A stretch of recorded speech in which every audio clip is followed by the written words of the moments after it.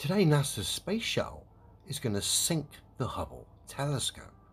We're going to revisit an old historical mission, STS-125, which essentially is a repair mission for the Hubble telescope done via the space shuttle. We're going to have a look at a short clip from that historical mission, and then we're going to tear this silliness to pieces. So we're going to have a look at the short clip in question. It's being narrated by one of the astronauts. After we got that thing out of the way, we were able to continue with the repair, and we had a few little problems, but nothing like that handrail being in the way. That's a capture plate that we put over the instrument that allowed us to access 117 small screws that we needed to remove from the access panel.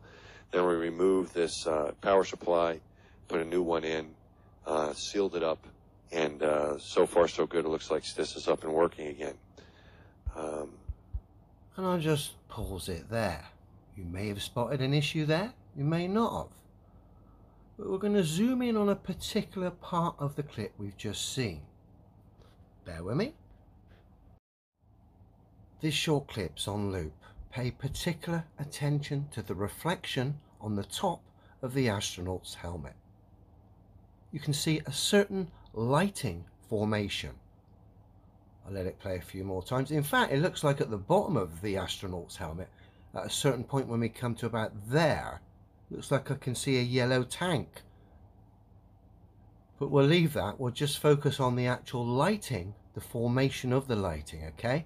Let it come once more. I'm going to take some snapshots, some stills of this, and I'm going to show you exactly what it is, okay? Once more.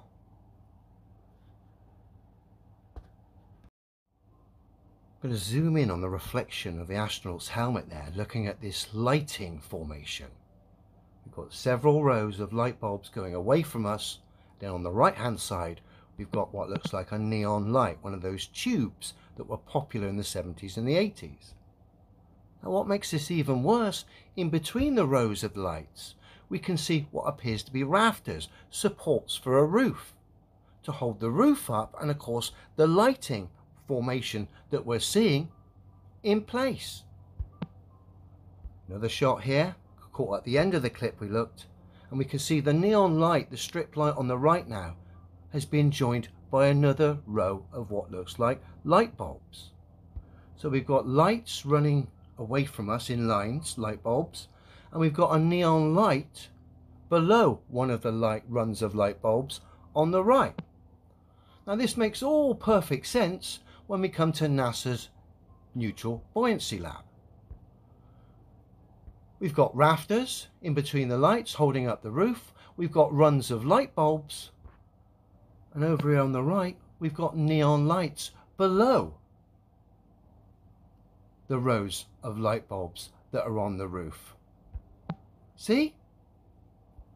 This footage was filmed in the Neutral Buoyancy Lab. That is the lighting setup that you're seeing here. Now for anyone claiming, oh, that's a bit of training footage they've slipped in by mistake, sorry. This uniform, this outfit, this space suit our mate is wearing here is the official spacewalk uniform, the EMU unit, worn by NASA since the early 80s and still worn to this day. They wear a different uniform when they're doing the training, as I'm about to show you. So we're going to look at a short clip from the official training mission for STS-125 Hubble repair mission. Just want to show you before we do a couple of little differences with the astronaut. The suit's a lot different anyway, but we only get to see sort of the head of the astronaut in the official clip. Just going to point out a couple of things here. The yellow torches either side of the astronaut's head aren't present on the EMU, the official spacewalk suit.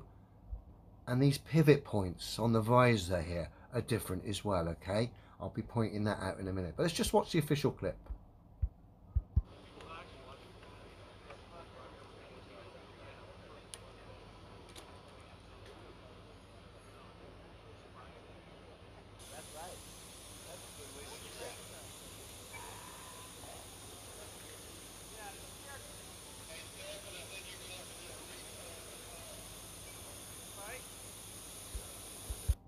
I think we'll pause it there as our underwater star here gets lowered into his underwater pantomime stage, and just zoom in on that lighting formation on the top of his hat, off the top of his helmet there.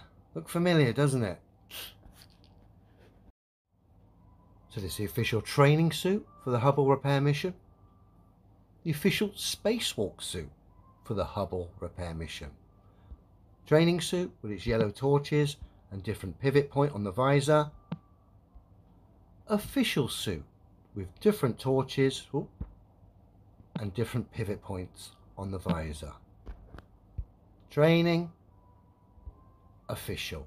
The problem is when we zoom in on the astronaut's visor on the official footage of him supposedly repairing the Hubble Space Telescope in space, when we zoom in, we can see the lighting of the neutral buoyancy lab in all its glory reflecting on his helmet. Not only that, we can see the rafters, the design holding the roof up and of course holding the lighting in place, of course, which is reflecting on the astronaut's visor here. This is a really bad fail for NASA, the Hubble and space in general. Terrible.